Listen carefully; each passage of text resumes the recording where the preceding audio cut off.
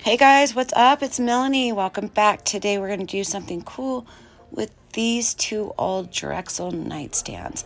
They're really in pretty good shape, except for, as you can see, the front of this one, the veneer is like pulling off. So let's go ahead and see if we can get that off there and then get busy making these beautiful.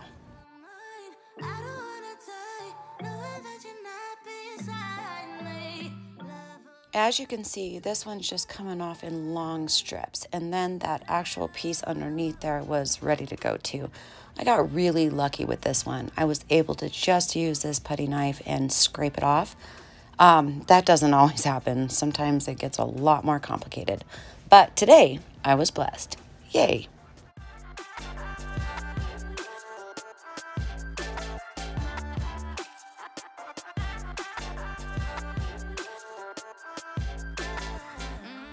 I'm going to go ahead and just take some 220 sandpaper. We'll just give that a little spin and it'll be ready to go.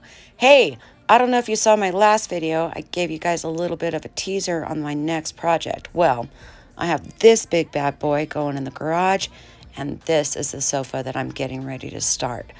Oh my goodness, I got myself in a pickle, guys.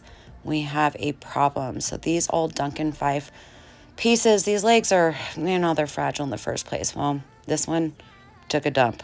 So I gotta figure out how to fix it. Stay tuned. That will be my next video.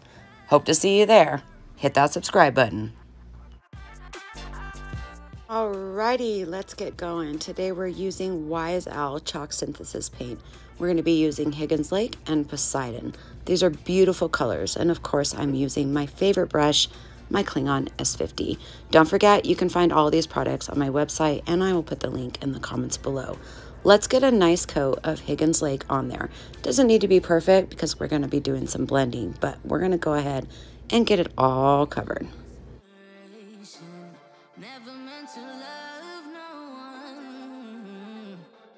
This paint is really, really good for if you just want a smooth finish. It goes on smooth every time. It's just, well, it's smooth. Let's go ahead and dip into our Poseidon. I'm always going to use Mel's Magic Misting Bottle first. Give it a little spritz, dip into your Poseidon, and let's just start blending. We're going to work that paint back and forth, adding in a little bit more Higgins Lake for a little bit more depth, and we're going to go up and down, kind of like a hashtaggy kind of a movement. That's going to really get rid of any lines. When blending, I really want my transitions to be smooth. I don't want to see any lines in the middle, any shadows in the middle. We want to just be fun and good, but not, it shouldn't look intentional. It should look smooth. So you just want to keep working that when blending. You can always spritz it again, get a little bit more damp, and then your paint will just keep moving freely.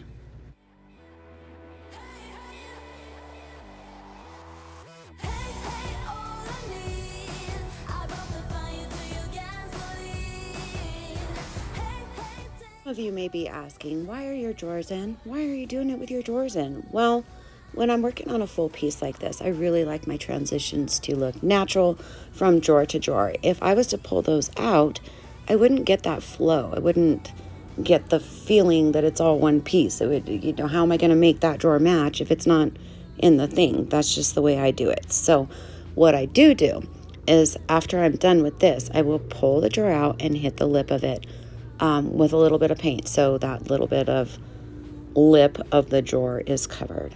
A lot of people ask me again, how do you do the sides? Do you do them the same? Yes, we're going to go ahead and do it the same. The sides I tend to use move a little faster because we don't want our paint to dry. So I'm going to try to move faster, and look at that hot mess I just made right there. That's okay. A little bit more water, a little bit more paint. I'm going to go the other way now, get rid of those lines, and let's just blend this out. Just keep working it until you like what you see. You can always add more paint. You can always give another spritz of water. These are all things you can do, and, have fun.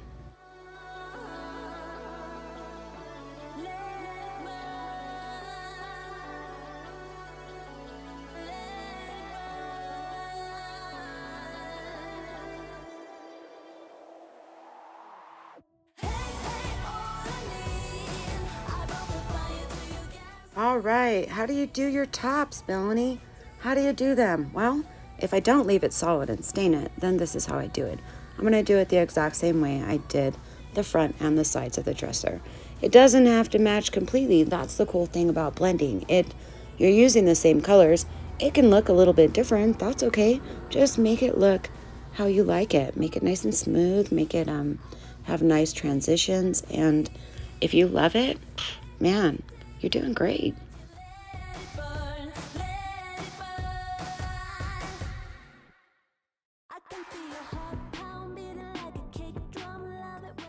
Right now you're thinking, well, that doesn't match, but that's okay. Remember, I can add more Higgins Lake, and let's just blend that back out using always a spritz of water here and there. That guy's always in my left hand, so I can just give it a little squirt whenever I need it and swipe it back out. That's what's so fun about the misting bottles. You just get enough water that you need. All right, today we're going to be using Wise Owl's varnish. This is a matte finish, and I have to say, this is not a beginner's varnish. With this varnish, you cannot overwork it. It dries extremely fast. So I'm going to do long strokes, not overwork it, because it'll start to drag on you like really fast. You want to make sure you don't have any white clumps anywhere, because they will stay white. Just keep moving on. When you go back over with your second coat, it'll look great, but I have to warn you, your first coat's not going to look so hot.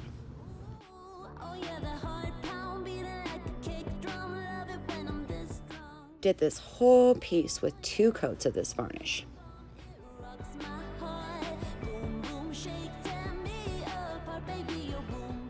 All right, now we're going to take a lint-free towel and we're going to get it wet, and then we're going to wring it completely out. We're going to take it in our hand and make a nice little poof. I'm going to be using Wise Owl's Glaze. This is gold, and I think it'll be perfect. It comes in so many different colors, but today we're using gold. I'm going to use a small artist brush and put it into the cracks and crevices. I'm also going to take my damp towel and wipe it right back off. I only want it to really be sitting in those low places.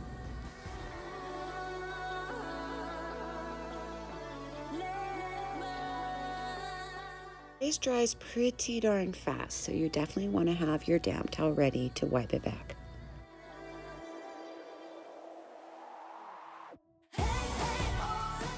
Well, this is looking pretty fun, but I think we need to add a little bit more depth, a little bit more deepness. So we're going to pull out our DIY black wax.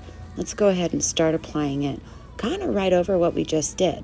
As we wipe it back, we'll still be able to see a bit of what we did with that glaze, but it's not going to be quite so oomph, okay? We're toning down our oomph. I started with just the cracks, and then I thought, you know what, heck, I'm going to do the whole thing.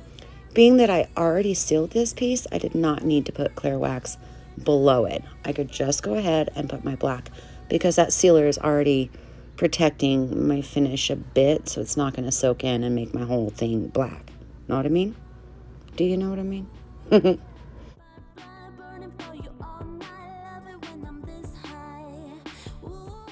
think you can see as I go, what's really happening is I'm just deepening my blue. I'm deepening my Poseidon. All right, guys, now this is fun. We're going to take Wise Owl's clear wax. It's a hemp oil based wax. You can use any clear wax that you have. And we're going to take this. This is American Paint Company's gold mica powders. They come in so many different colors, but today we're going to use gold because that matches the pools on my dresser. We're going to take that and mix it up. You can mix it to any thickness that you want, any consistency, like how strong do you want it? You just figure out what you want, okay? I'm going to take my finger and I'm going to go ahead and hit all these places that I want to be gold and beautiful. I usually start off pretty slow, pretty timid. And then, you know, as I get going, I tend to add more and more. But I'm always cautious at first. Make sure you like it before you go cuckoo, okay? My friend Kathy sells these. She's from the Vintage Dame, so I'll put that link in the comments below. And then as I do this, I take a dry lint-free rag and I wipe back the extra. I do it right away. Some people let it sit. I tend to want to wipe it back. That's just me. Alrighty, guys. Well, that's it. I really love how they turned out. Tell me what you think in the comments below. I love the gold and the blue and the blending. This was a really fun project for me. I hope you guys like it. Don't forget, you can hit all these products on my website, and I'll put links to all that in the comments below. All right, stay tuned on how I'm going to fix this leg and what I'm going to do with this sofa. Oh my goodness. All right. Thanks for watching, guys. And remember, only you can make it happen.